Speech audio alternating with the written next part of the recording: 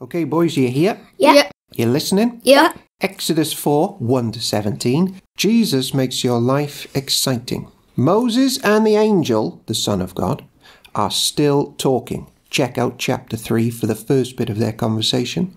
Moses is worried about sharing his faith with others, and he doesn't think he's clever enough to be of use in church life.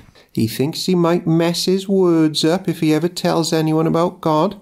And we all feel like that when we want to tell our school friends about Jesus and invite them to church. Moses is just like us. Jesus very kindly says, I will teach you. And that's always the case. Weak people always have a place with Jesus. Sometimes in the playground, when it's football time, you might be picked last for a football team. Has that ever happened? No. Whoever is picking the team might prefer people in front of you. Why might they pick someone before you?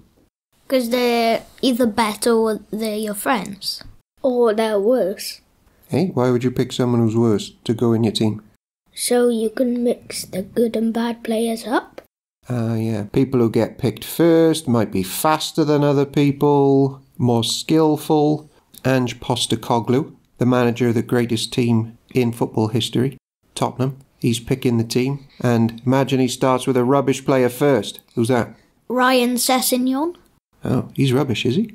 I don't know. He's 74 rated in FIFA. He's probably going to start with Son first, is he? Yeah. And Madison.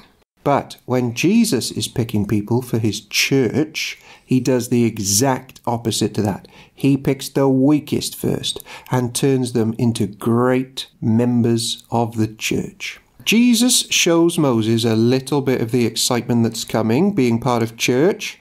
So Moses takes a stick and it turns into a snake. Why might that happen? Because you're in the presence of the Lord. Because snakes are nasty. Because snakes are nasty. Ever since Genesis 3, God's people knew that the snake was a picture of evil, the great enemy of God, the devil, and yet Moses has complete control over the snake because Jesus is with him. And even today, Jesus and his church are more powerful than the devil and dark, scary things. Also, the angel tells Moses to put his hand in his cloak, and when he pulls it out, it's covered in a skin disease.